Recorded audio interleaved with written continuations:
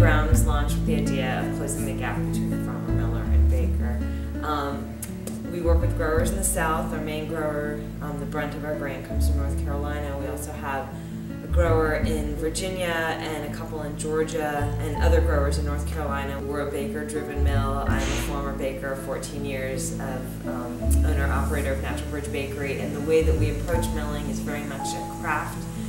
We cold stone mill our product, so it's stone milled. We keep our temperatures below 100 degrees. The benefit of cold stone milling is our goal is to protect the oils that are in the germ.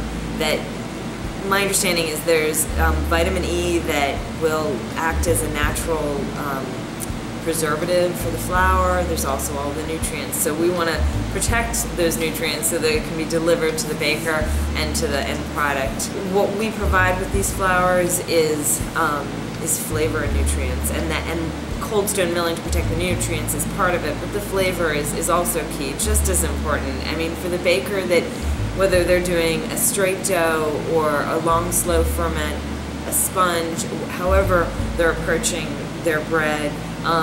In the past, they had, a roller milled flour that can be incredibly functional, and you can make lovely bread. But what we're delivering here is the ability to work with kind of a whole new palette of flavors.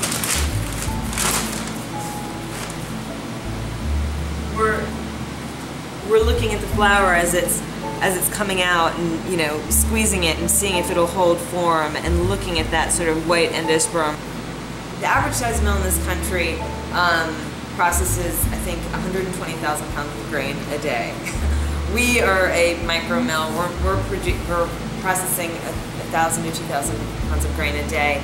But even in the largest mill, the miller is still essential. If Kim was in here milling, and if it was milling too fast or something, you could tell by the sound, just stepping in, oh, we need to slow that down. And the grain is going to speed up as it goes down the hopper. So, it's up to the miller to ensure that we're getting consistent speed. But also, when we're, to begin with, when we turn on our mill, it's up to the miller to set the stones properly.